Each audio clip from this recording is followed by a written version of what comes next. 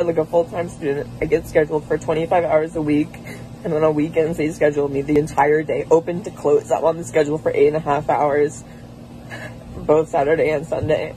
And I don't want to help us. We need a union because this can't happen. This can't happen. We need fair scheduling.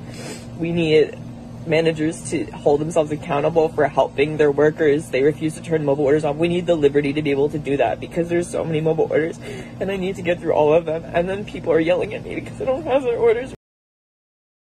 I want to see more than that. I'm sick of people staring at us, man. Don't you look at me, motherfucker, unless you want to fight and you'll lose. They don't know what to do. I can't do it. And a customer was misgendering me today, like, really badly. I didn't have their order ready. And so they were just, like, talking to each other. And they're like, she's clearly incompetent. I have a full mustache and beard.